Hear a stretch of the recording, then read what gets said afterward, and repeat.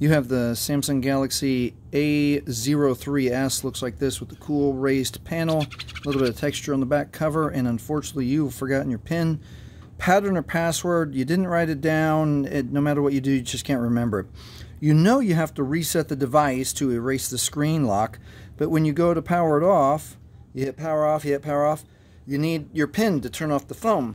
So you can either just let your phone die after a couple of days, let the battery run down, charge it back in, charge it up, but don't power it on, or we can do this way. This is the easier way.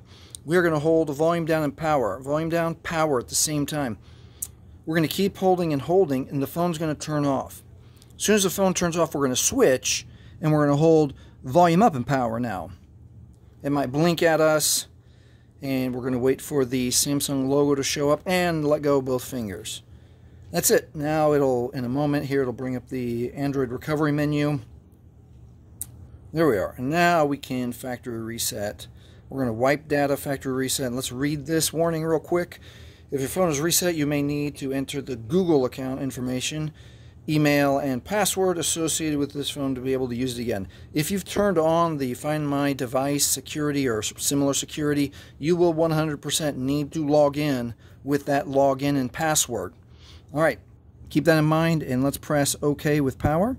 One more time, they want us to confirm to let you know that it's going to wipe all user data. This cannot be undone.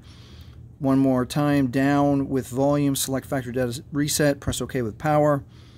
We know we're done when the data wipe is complete down here. Now it is safe to reboot the system.